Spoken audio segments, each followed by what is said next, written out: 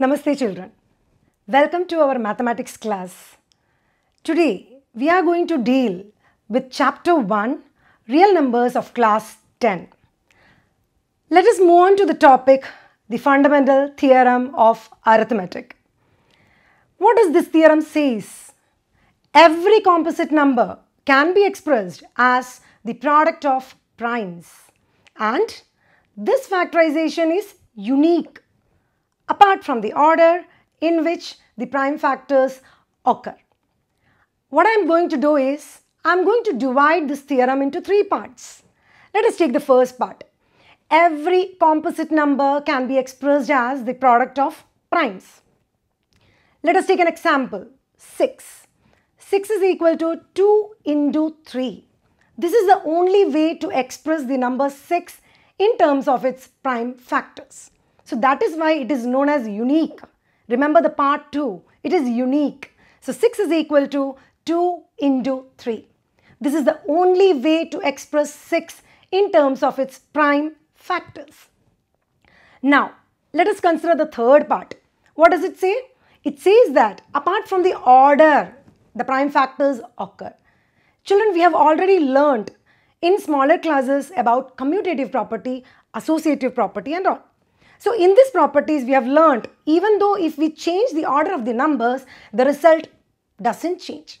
So 6 is equal to, either it can be written as 2 into 3 or it can be written as 3 into 2. Both are same.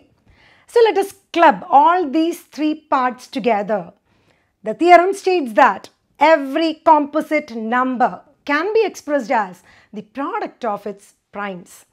And this prime factorization is unique. This is the only way to express, apart from the order in which the prime factors occur. Let us see the examples, children.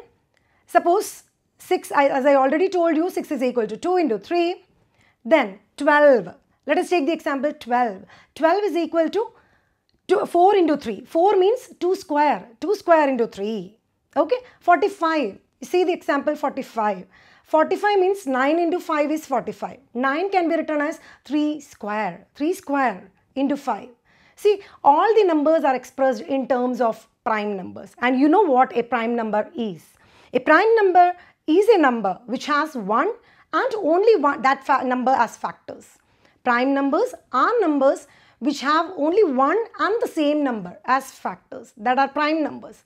The numbers which are not prime are composite numbers, except one, because one is neither prime nor composite.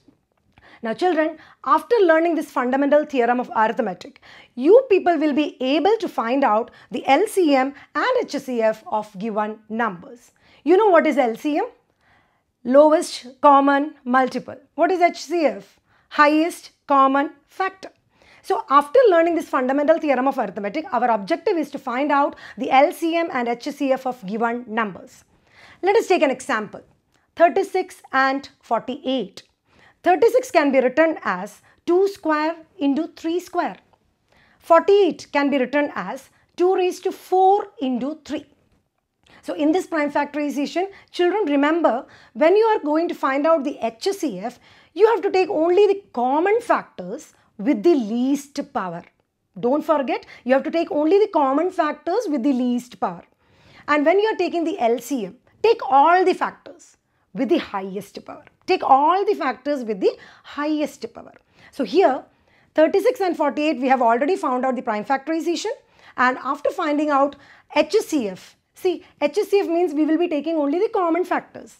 And I told you 2 square and 2 raised to 4, which is the least factor? 2 square. 3 and 3 square, which is the least factor? 3. So HCF is 2 square into 3, 4 into 3, HCF is 12. Now let us find out the LCM. As I already told you, when you are finding out the LCM, you have to take all the factors with the highest power. So LCM, in case of 2, you can see 2 square and 2 raised to 4, which is the highest factor? 2 raised to 4 is the highest power. Similarly, 3 and 3 square, which is the highest power?